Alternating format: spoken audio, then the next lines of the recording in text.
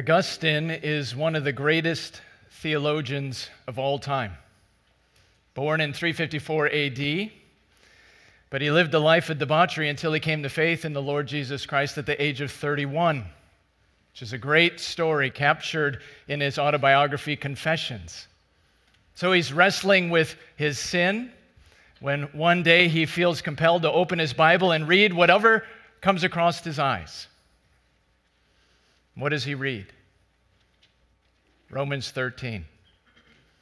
Let us walk properly as in the daytime, not in orgies and drunkenness, not in sexual immorality and sensuality, not in quarreling and jealousy, but put on the Lord Jesus Christ and make no provision for the flesh. So he repents, he believes, and he's totally sold out for Christ. Gives away his wealth, converts his house into a monastery, and studies the Bible with like-minded Christians. Until in 391 AD, he becomes the bishop of Hippo, and then is used by God for the next 39 years of his life as a pastor, a teacher, a theologian, and an author. In fact, one of his most important books is called City of God, which was written in response to the sack of Rome in 410 AD, which was a massive event because the Roman Empire up to that point had dominated European civilization for nearly 1,000 years. So when the Visigoths plundered Rome, it was the first time their walls had ever been breached in over 800 years. And as a result, citizens were devastated, and they started making accusations that the devastation was punishment for abandoning their pagan gods in favor of the new state religion, which was Christianity. So Augustine argues in City of God that Christianity is not the problem, but the sinfulness of man. That religion is not found in loving the world, nor the things in the world, nor in temporal cities like Rome. What matters is not the city of man, but the city of God, which Augustine argues is the church. Both now in our earthly gatherings and our love for one another, and forever when we meet in heaven for all eternity, because Jesus will rule and reign over all empires, including Rome, including the United States. And only the church, the people of God, will stand triumphant in the end. Which is where the book of Ephesians comes in. Because it's a book that sings of the glory of Christ and the beauty of the church. So a magnificent combination of Christian doctrine and duty, faith and life, when God has done through Christ and who we're called to be in Christ. So my goal this morning is to review the glory of the gospel just one more time in Ephesians, that we might behold the beauty of Christ and as a result live gloriously different in the beauty of the church. So if you would, go ahead and open your Bibles with me to Ephesians chapter 6. I encourage you to grab my outline from the bulletin. Title of my sermon this morning is Love Incorruptible. 3 points, the conclusion of Ephesians, then the message of Ephesians, 2 points there, the beauty of Christ, the beauty of the church. And then we'll end with the application of Ephesians. So I'm going to pick up our passage this morning. It starts in the middle of verse 18. So after highlighting the armor of God, Paul says, "To that end, keep alert with all perseverance, making supplication for all the saints, and also for me, that words may be given to me in opening my mouth boldly to proclaim the mystery of the gospel, for which I am an ambassador in chains, that I may declare it boldly as I ought to speak, so that you also may know how I am and what I am doing. Tychicus, the beloved brother and faithful minister in the Lord, will tell you everything. I have sent him to you for this very purpose, that you may know how we are and that he may encourage your hearts. Peace be to the brothers and love with faith from God the Father and the Lord Jesus Christ. Grace be with all who love our Lord Jesus Christ with love incorruptible. I want you to see how this is the perfect conclusion to the book of Ephesians, because Paul includes the two main points he's been talking about the entire time, specifically A, practical love for the church, and B, a persevering love for Christ. So a love for Christ, that was the main point of chapters 1 through 3, and a love for the church, that is what we just got done discussing in chapters 4 to 6. But let me show you what I mean, starting in verses 18 to 22, because what is all of this about? But a practical love for the church. We know from the internal evidence of the letter, chapter 3, verse 1, chapter 4, verse 1, that Paul is currently a prisoner for the Lord, so he's probably in Rome under house arrest, which is where we find him at the end of the book of Acts. So he's a prisoner, he's in chains, he's writing letters, including at minimum the book of Colossians and the book of Ephesians, and he's sending them by way of Tychicus, who's delivering them both along with updates. Do you see how that's a practical love for the church? And the church's love for Paul. Because he calls and commands these dear believers, first and foremost, to pray for one another. Look at verse 18. Pray at all times in the Spirit with all prayer and supplication. For who? For all the saints. And not only for all the saints, but for Paul as well. Paul says, pray also for me. Don't just pray for everybody else. Pray for me. That words may be given in opening my mouth boldly to proclaim the mystery of the gospel, for which I am an ambassador, notice, in chains.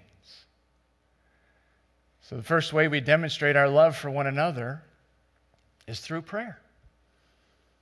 Here's a simple question for you this morning. Are you praying? Are you praying for one another? Do you pray for your brothers and sisters in Christ here at Proclamation? Do you set aside time during the day, during the week, to lift up one another in prayer? Maybe even walking through the church directory. That's what the men do in men's prayer on Friday mornings. But here's another great question. Are you praying like this? That we as a church would be bold with the gospel. That we would open our mouths in our current culture to speak with clarity and courage and deep conviction about the Lord Jesus Christ. Boy, those would be good prayers. But what a practical way to demonstrate our love for Christ and our love for one another.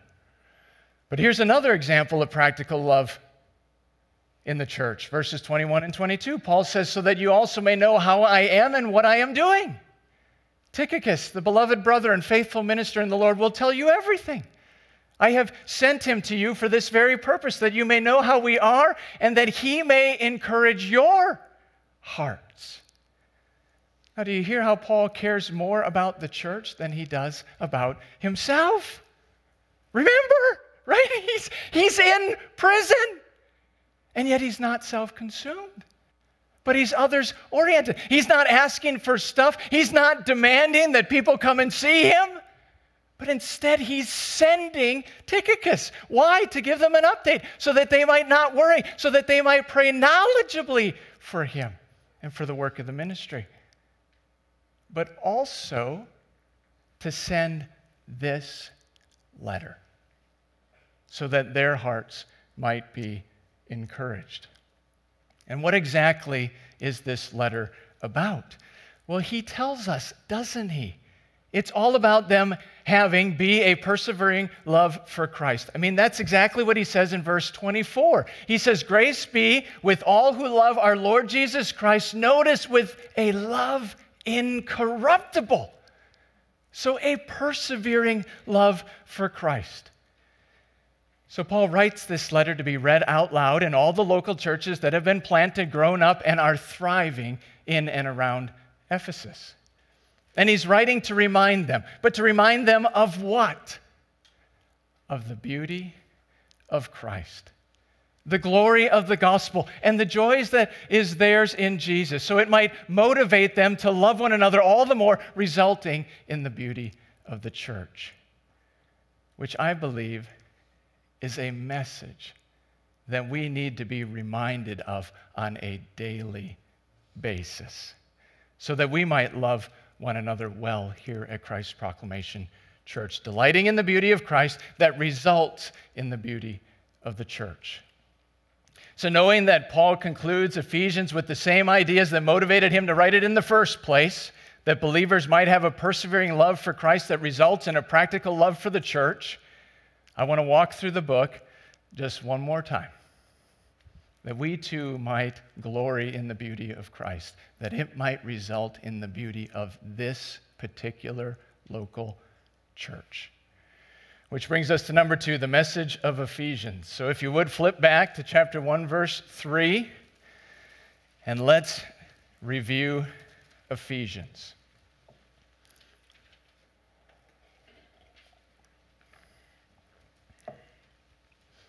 Now, Paul comes right out of the gate, doesn't he? Chapter 1, verse 3, with a glorious doxological statement focusing on the beauty of Christ, which is, number 1, a work of the Trinity.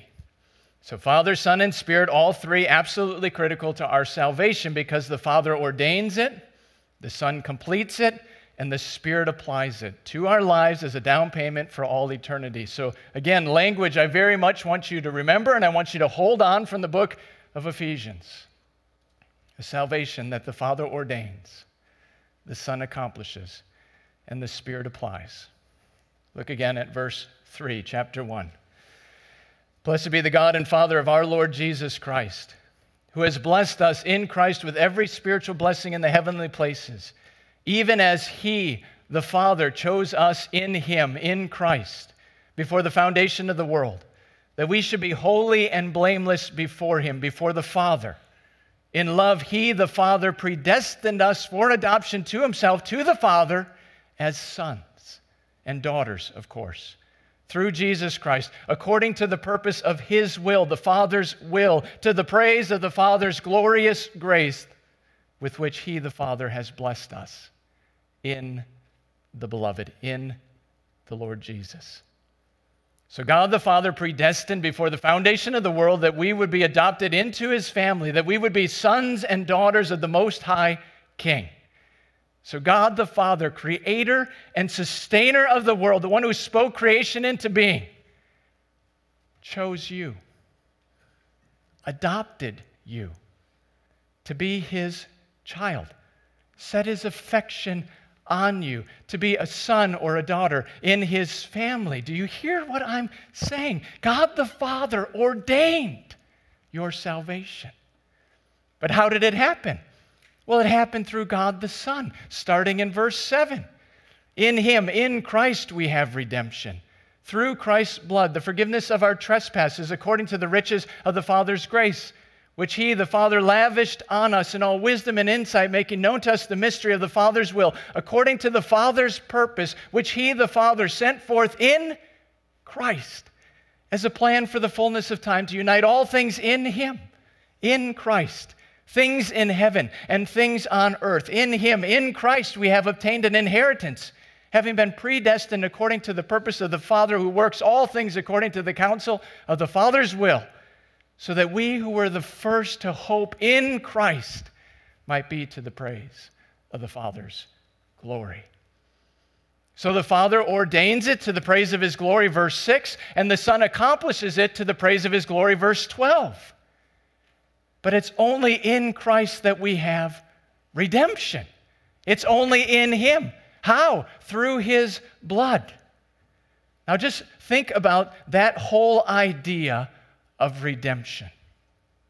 Because the essence of redeeming something, right, by definition, means that you buy something back. But we're not talking here about aluminum cans or glass bottles, are we? No, we're talking about people's souls. So God sets His affection on you, chooses you before the foundation of the world that you might be His son or daughter. But in order for that to happen, Christ has to lay down His life and die in your place. Why? So that He can buy you back and make you His own. And the picture in verse 8 is God pouring out grace upon grace, right? The text says God's grace lavished on us. So Niagara Falls kind of grace, pouring down grace upon grace, grace greater than all our sins. Let me ask you, by whom do you feel the most loved this morning? My hope is your husband or your father are at least somewhere at the top of that list. But just think of all the affection and kindness and love and focus and delight that your husband or your father has in his eyes for you. Just think about that reality. But that's a drop in the bucket of what it looks like for God to lavish His grace on you. And it's not just affection, right? It's action.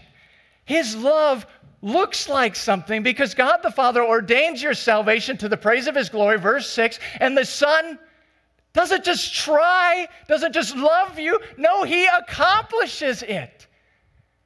He finishes it. He willingly redeems you. He willingly, joyfully buys you back through His blood so that you can be a child of God, adopted into His family as a beloved son or daughter, to the praise of His glory. Verse 12.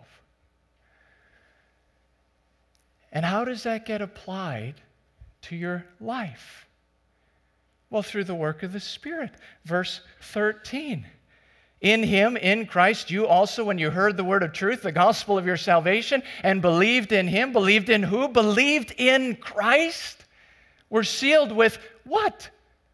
With the promised Holy Spirit, who is the guarantee of our inheritance until we acquire possession of it, of that inheritance, which is imperishable, undefiled, and will not fade away, reserved in heaven for you. The greatest gift you've ever been given is your eternal inheritance. That is only for you. It's yours. Has your name on it, right? It's sitting there waiting for you for all eternity. The Holy Spirit guarantees that inheritance until you acquire possession of it, to the praise of His glory. That's the work of the triune God, to secure your salvation. The Father ordains it, the Son accomplishes it, and the Spirit applies it, which is absolutely beautiful. Did you catch how many times Paul says, in Christ? So for any of these things to be true, we have to find our identity in Jesus. He has to be first in our lives, has to be the priority, that it's only in Him that we live and move and have our being. So, quick question. Is your identity who you are at the core of your being in Jesus this morning? Or is it in other things, lesser things, things that won't last, things that won't endure to the end? Oh, I appeal to you. Find your identity in Christ. It's only in Him that you can have redemption, verse 7, through His blood, the forgiveness of your sins, the hope of heaven, according to the riches of God's lavished grace. What does Paul do next? He prays. He prays that we would know that grace. Look with me at verse 15, the prayer for knowledge. For this reason, because I have heard of your faith in the Lord Jesus and your love toward all the saints, I do not cease to give thanks for you, remembering you in my prayers. Here's the prayer, verse 17, that the God of our Lord Jesus Christ, the Father of glory, may give you the spirit of wisdom and of revelation in the knowledge of Him, having the eyes of your heart enlightened.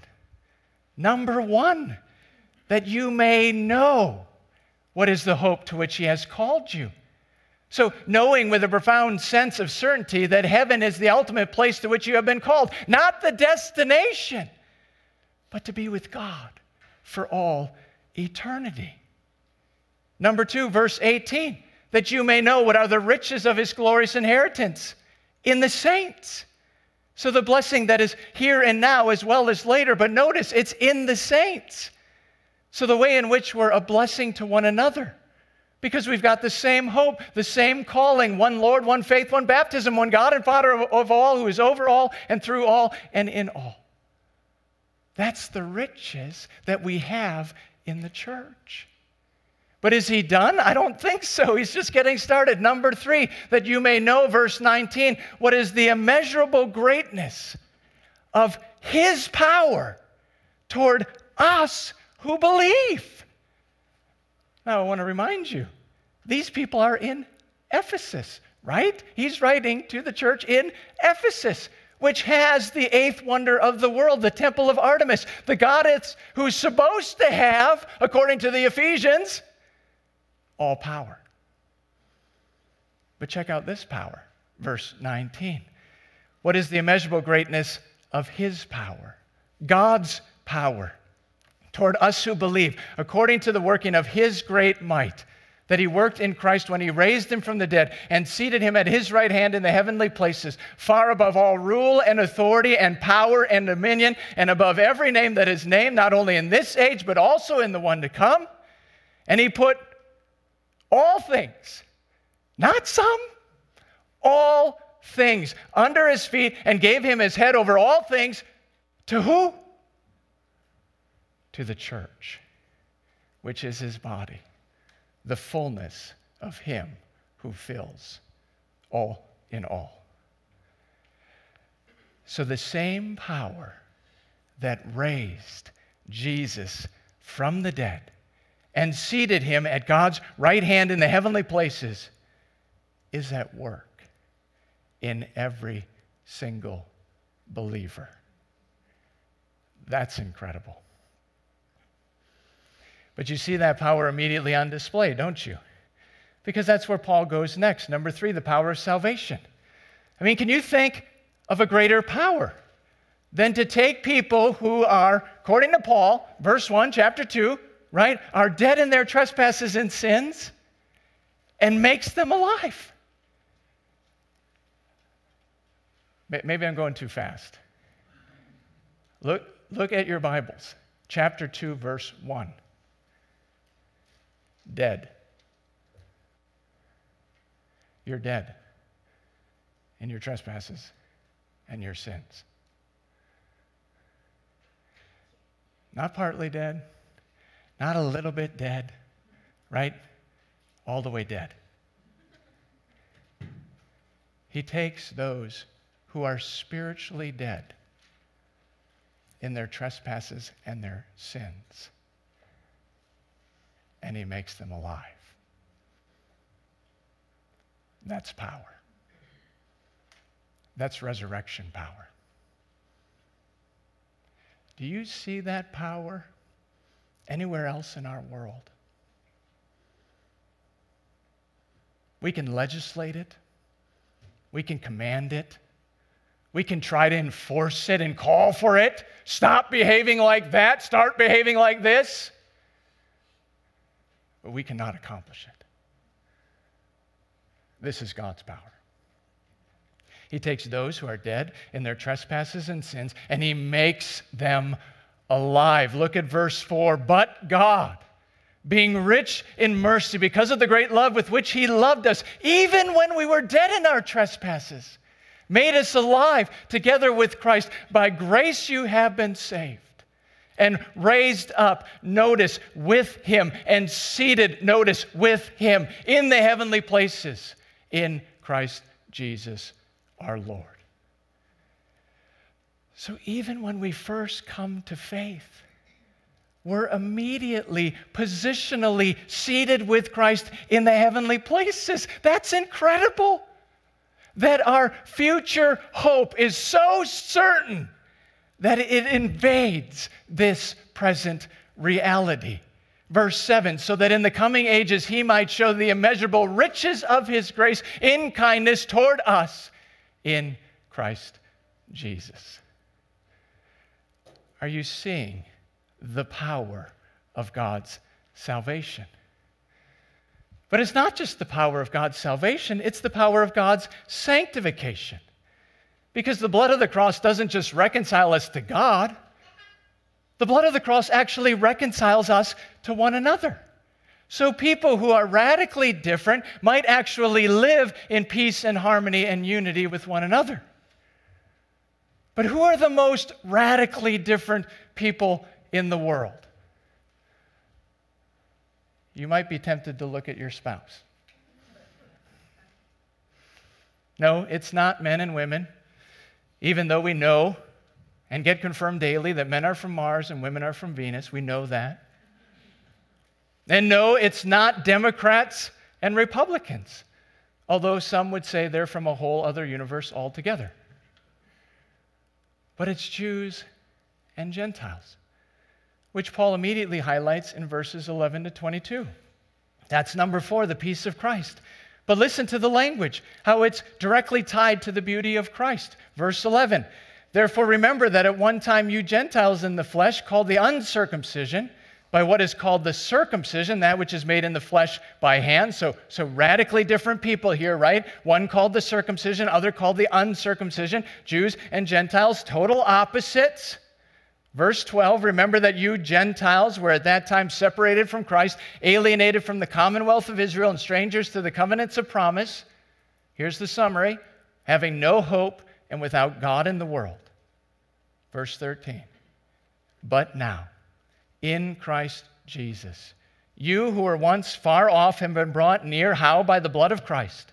For he himself is our peace, who has made us both one and has broken down in his flesh the dividing wall of hostility, by abolishing the law of commandments expressed in ordinances, that he might create in himself one new man in place of the two, so making peace, and might reconcile us both to God in one body through the cross, thereby killing the hostility. Are you catching the relational language here? Starting with the idea of being far off and being brought near. So Gentiles are no longer strangers and aliens, outcasts on the fringe, but are fellow citizens with the saints and members, relationally, think that way, of God's family. How does that happen? Verse 13, by the blood of Christ, who is our peace. Now, is Paul talking here about inner peace? Is he talking about peace of mind or peace in your own soul? No, he's talking about peace with one another, peace between people who are radically different, far more different than any of the people sitting right next to you this morning. Jesus is our peace, our relational peace.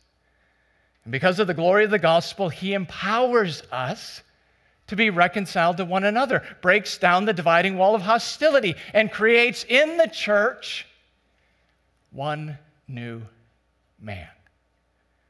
He's creating a whole new humanity. Again, the beauty of Christ that results in the beauty of the church. In fact, I would suggest you cannot separate the beauty of Christ from the beauty of the church.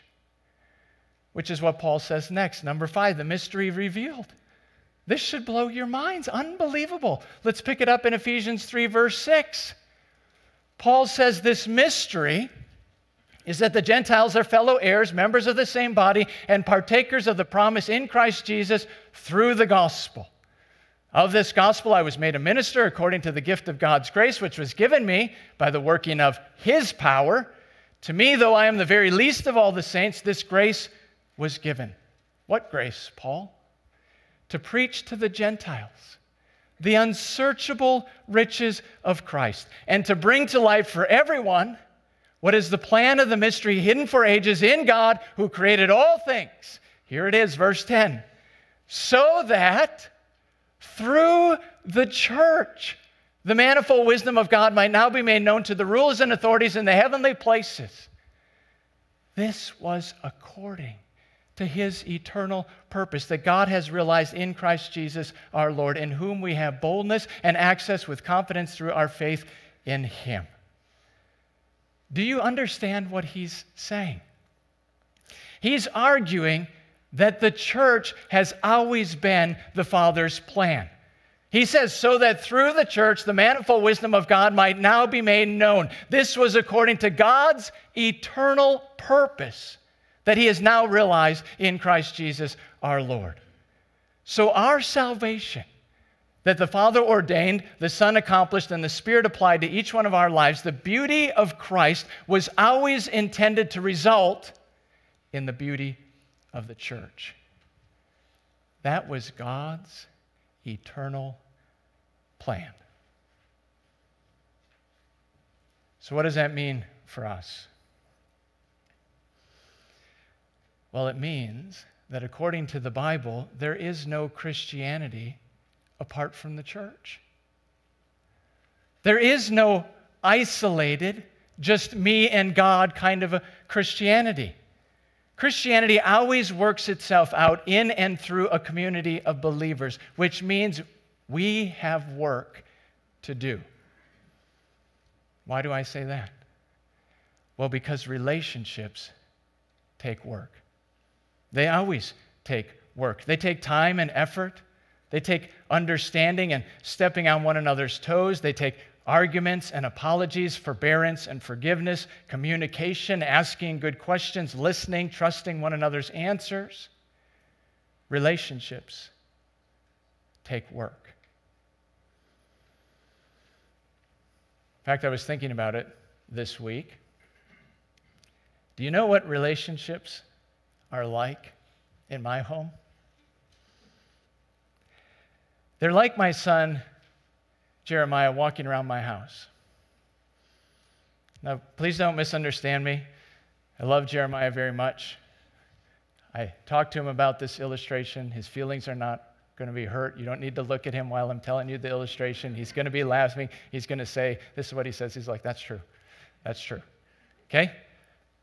Here's how I lovingly, kindly, graciously refer to Jeremiah in my house right now at this age. He's my walking wrecking ball. That's what it seems like to me, right? Why do I call him my walking wrecking ball? Well, because he breaks. To me, seems like literally everything that he touches. I'll give you a quick example, right? This week, I gave him a watch, a really, really nice watch, an Iron Man watch, so that we could work out together over the course of this summer. And in one day, I gave him the watch, same day, took the watch, put it on, walked away, came back to me. Broken. How do you break an Iron Man watch? How do you even do that? It's an Iron Man watch, but apparently it's not a Jeremiah James watch. That would be a whole nother level of watch, wouldn't it? Here's my point. JJ is a walking wrecking ball. And everything that he touches breaks and requires me work.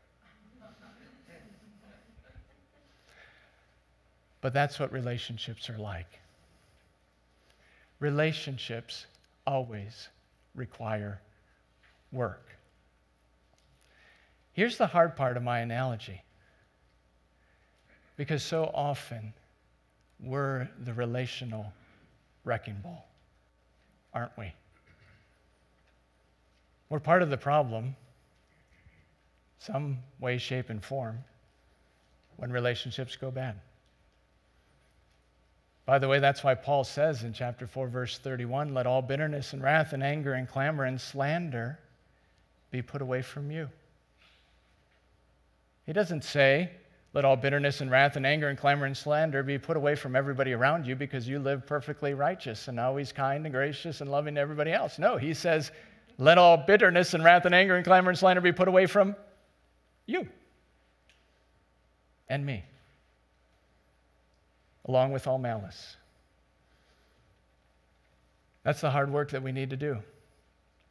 Being kind to one another, tender-hearted, forgiving one another, as God in Christ forgave you. So again, the beauty of Christ results in the beauty of the church. But that takes work, doesn't it? But because we've been forgiven of our sin, reconciled to God for all eternity, because we know that we've been blessed with every spiritual blessing in the heavenly places in Christ Jesus, our Lord. We're motivated, and we want nothing more than for God to be glorified in the beauty of this particular local church, which is absolutely beautiful when it happens. But it does take work. That's why Paul starts off chapter 4 the way he does. Look at chapter 4, verse 1. He says, I therefore, a prisoner for the Lord, urge you. I urge you to walk in a manner worthy of the calling to which you have been called, with all humility and gentleness, with patience, bearing with one another in love, eager to maintain the unity of the Spirit in the bond of peace. So this is clearly, number one, the call to unity. But I just want you to think about the hard work needed to maintain relationships in the church. Paul says, I urge you, I encourage you to walk, to keep going, to keep working. But how? With all humility. So not consumed with self, not arrogant, not thinking more highly of yourself than you ought, but thinking more highly of other people, appreciating their gifting, so how great they are, not how great you are. My goodness, that's a full-time job in and of itself, isn't it? Then he says, with all gentleness and patience, bearing with one another in love. Now, what does it mean to bear with one another? It means to recognize people are different than you. They're not right. They're not wrong. They're just different. They have preferences that are different than your preferences. So really just the ABCs of relationships. A is the fact that we accept and we appreciate people who are different than us. Knowing, B, differences require and bring balance. And C, that we must and need to constantly communicate about these things. And what's the upshot of this whole orientation? It's unity and it's peace. Eager to maintain the unity of the Spirit in the bonds of peace, which is absolutely beautiful when it happens. The beauty of the gospel affecting every single area of our lives as we live it out together in this community. Again, the beauty of Christ resulting in the beauty of the church. And number two, the Lord Jesus has given each of us gifts to make that happen.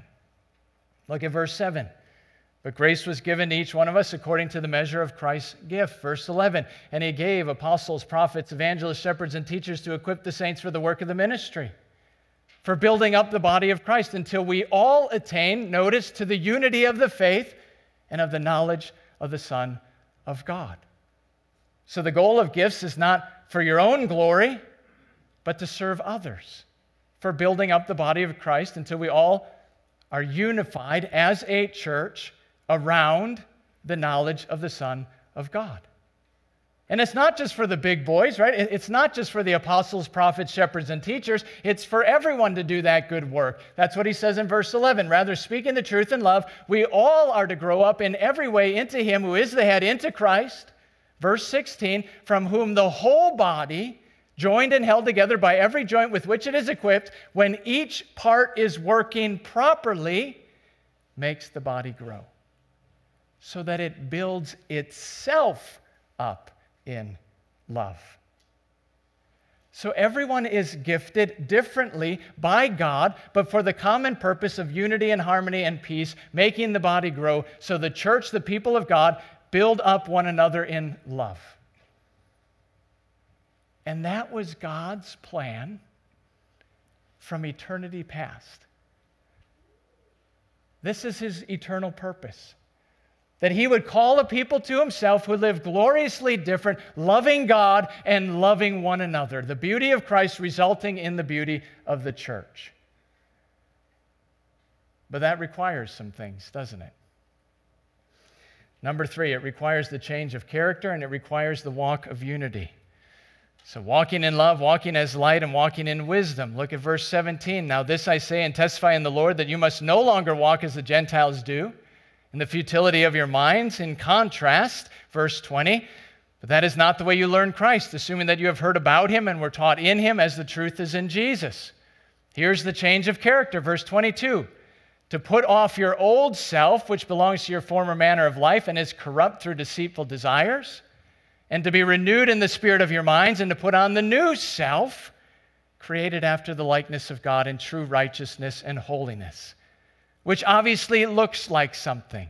Verse 25, not lying, but speaking the truth. Verse 26, not being angry and checking out, but engaging. Verse 28, not stealing, but sharing. Verse 29, not wicked words, but edifying speech. Verse 31, let all bitterness and wrath and anger and clamor and slander be put away from you, along with all malice, but instead be kind to one another, tender-hearted, forgiving one another as God in Christ forgave you. Chapter 5, verse 1. Therefore be imitators of God as beloved children and walk in love. How do we do that? As Christ loved us and gave himself up for us. And it's not just walking in love that promotes unity, but walking in light. Verse 8. Walking in wisdom. Verse 15. When he says walk in wisdom, is he talking about the wisdom of this world? Right? Understanding calculus, balancing your checkbook, and climbing the corporate ladder? No, he's talking about wisdom in relationships. For example, husbands with their wives, verses 22 to 33. Children with their parents, chapter 6, 1 to 4. And even bondservants with their masters, chapter 6, 5 to 9. So Paul's calling for a whole new humanity. All together, we're radically different people, like Jews and Gentiles, rich and poor, black and white, men and women, husbands and wives, children and parents, and even slaves and their masters get along famously in a whole new community called the church. And of course, the devil's not going to like that very much, is he?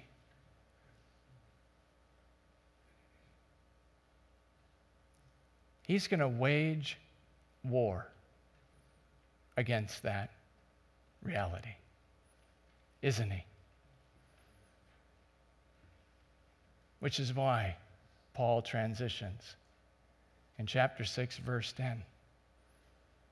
And he says, finally, be strong in the Lord and in the strength of his might.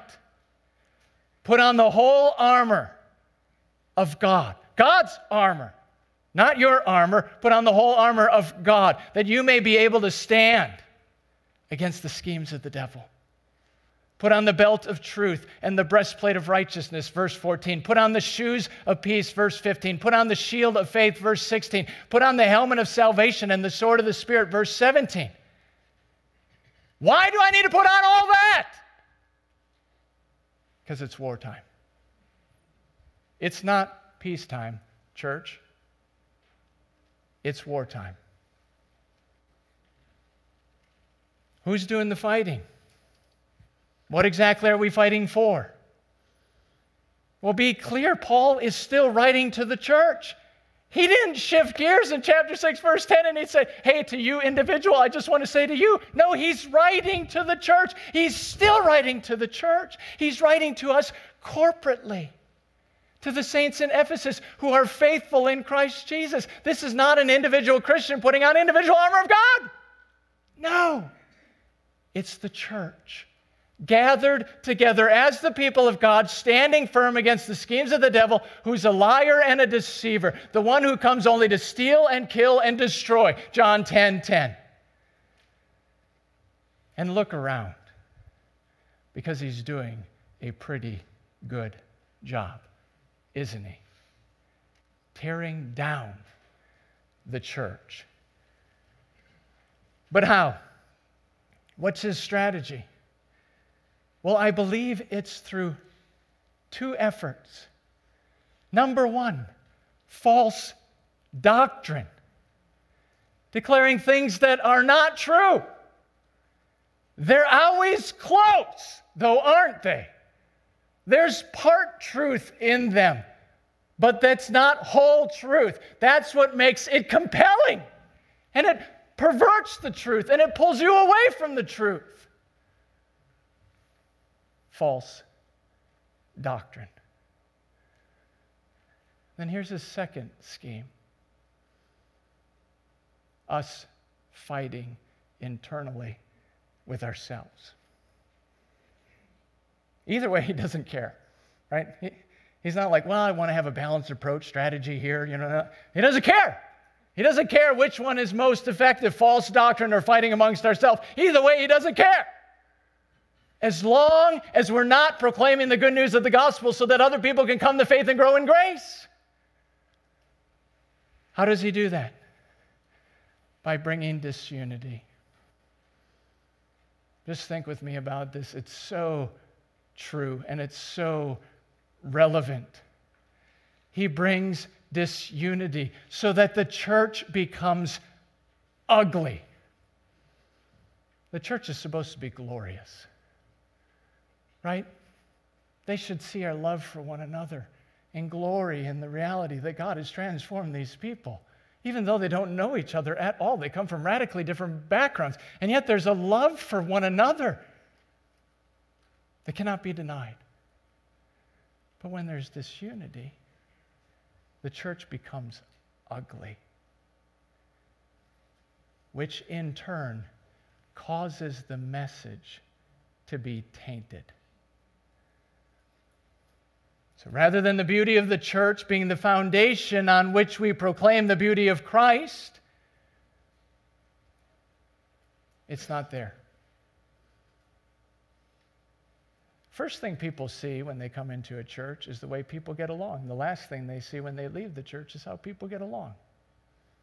In the middle is the preaching. You walk into a church and there's no joy, there's no love for one another, they don't even seem like they know one another, then the preaching of the word is not having its good effect. There's two great commandments, aren't they? Love God and love one another. If we don't love one another, then it's because we don't love God. Do you see how that works? The beauty of the church is the foundation on which we proclaim the beauty of Christ. And in proclaiming the beauty of Christ, it results in the beauty of the church.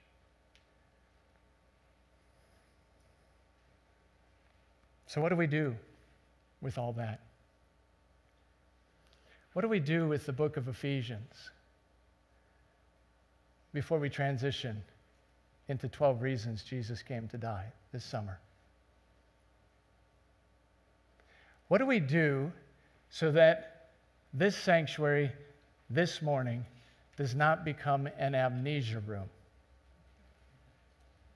where you walk out and you forget everything that you heard?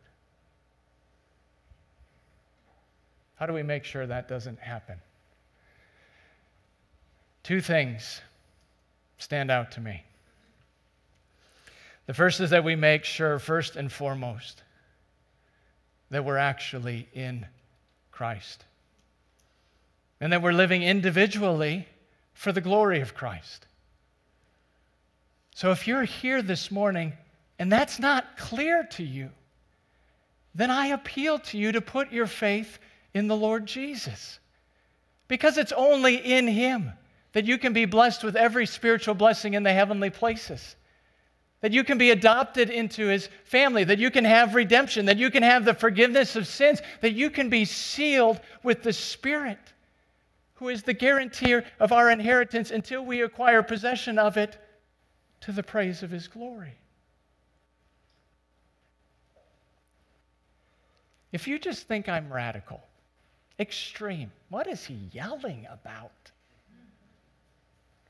maybe you're missing something. Maybe you're missing the main thing. Boy, you're so close to Christianity, but your faith is not actually in Jesus. I appeal to you, put your faith in Christ. Find your entire identity in Christ and in Christ alone. So not in other things, not your work, not your family, not your hobbies or your career, what you do or what you're good at. Find your entire identity in Christ alone. Why would you do that? Well, because it's only in Christ that you're going to find fullness of joy and pleasures forevermore. He's the only one who can satisfy your soul for all eternity, and the only one who can empower you to live in a manner worthy of the gospel. And I would suggest worthy of the church, the body of believers that He's called us to be. So your life should not only be all about Christ, but it should be all about the church. Remember, be clear, the church is God's idea. It's not my idea. It's not some human institution. It's God's idea. It's God's eternal purpose that He would save a people for Himself.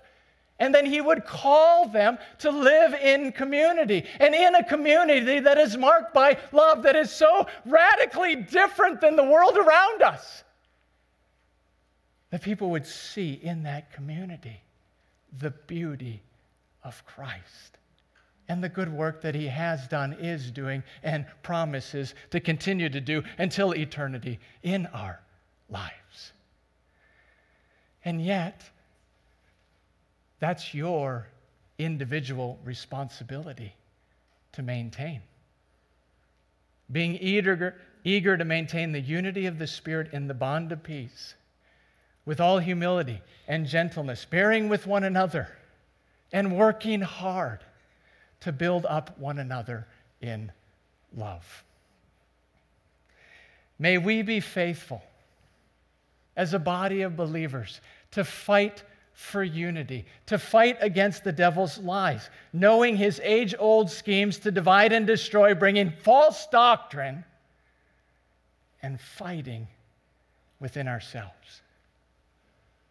So working hard to love, as Christ loved us and gave Himself up for us, overwhelmed by the beauty of Christ that results in the beauty of the church, which is what Augustine declared so many years ago in the city of God.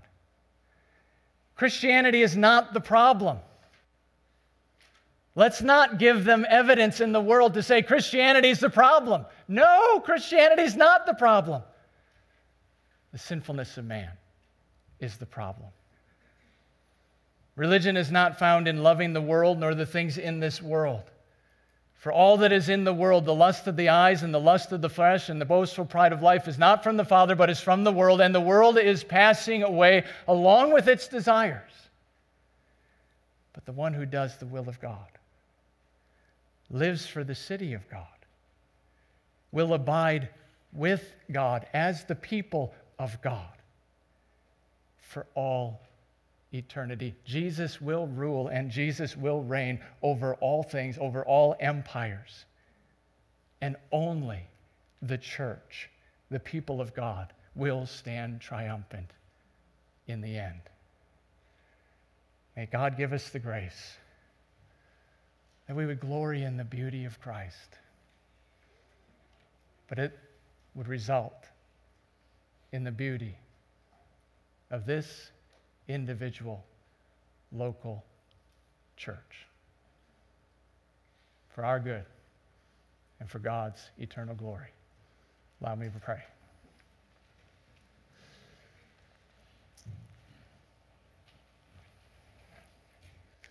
Father, we're asking that you would do a good work here this morning.